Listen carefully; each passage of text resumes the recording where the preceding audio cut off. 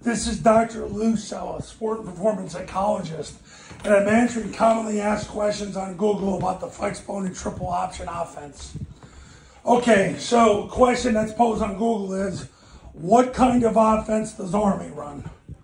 What kind of offense does Army run right now? Well, I was at the spring game, so I got to see it firsthand. They run a combination of under center triple option and shotgun. They were about 50-50 during the spring game. If I'm off 10% either way, forgive me, but they were about 50-50. So they did both.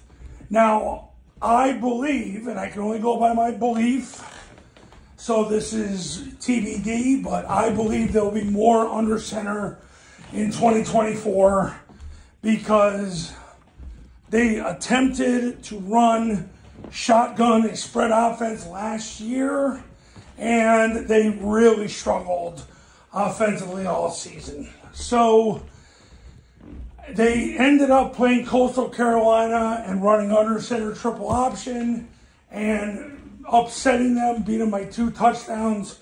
So I believe that Army will run more under center triple option in 2024, also known as the flexbone.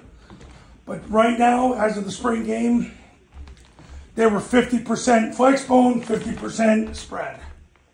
They were in the shotgun. So, but like I said, I believe that when they get to the season and they got to play teams where they are vastly outmanned, they will get back under center and do what's right. Coaches, if you want to win big in 2024, pick up the phone and give me a call. My number's on the thumbnail of this video, so is my website.